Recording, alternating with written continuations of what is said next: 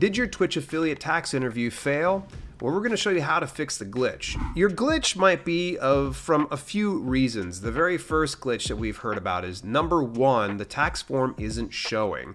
Now, this might come down to a browser issue. You might have a very strong firewall. If you know how to fix that and get it to where the firewall will allow for pop-ups, then go ahead and do that. Otherwise, a very simple fix is to open up a different type of a browser and then go through the full Twitch onboarding process, and then the form should pop up for you. Number two, the address error. This is the most common error that we see.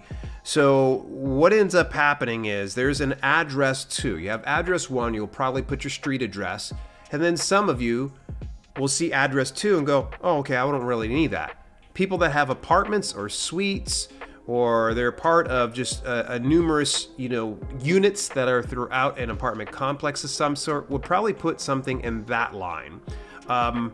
But if you don't fill it out, you're like, oh, okay, should be no problem. The big problem is, for some reason, Twitch set it up to where it says none in there. You're gonna have to remove that or leave it completely blank. Okay, either one of those. So I've heard some forms has the word none on it, it needs to be removed, and then other instances just leave it blank. So just ensure that it's blank and it should go all the way through. And number 3, still an address error. So from time to time, some people will do an address through the first portion of it, and then they go to the tax interview, and then it says that the addresses are not matching.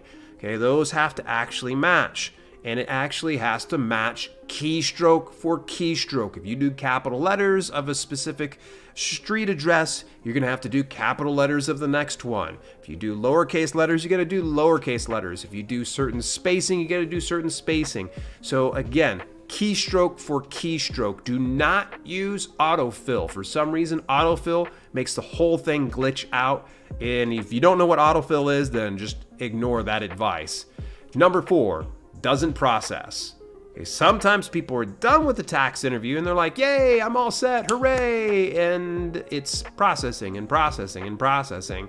And maybe you've seen some other YouTube videos to where it's like, oh, it took a matter of minutes and then it's done. Well, it's actually been a bit more of a painstakingly longer process lately.